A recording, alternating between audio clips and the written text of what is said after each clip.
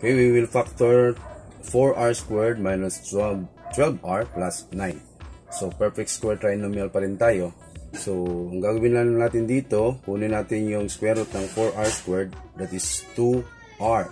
Then, since negative yan, kopyahin natin yung negative, then square root ng 9, that is 3. Kasi 3 times 3 is 9, then square natin yan.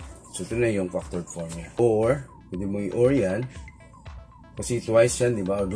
Squared yan. So, pwede mong i-double yan. 2r minus 3 at saka 2r minus 3. Okay? So, pili lang kayo dyan. The same result pa rin yan. Kasi itong first term, kapag i-square natin yan, the result is 4r squared.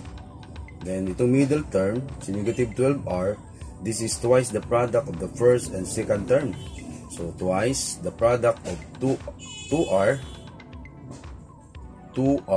and negative 3.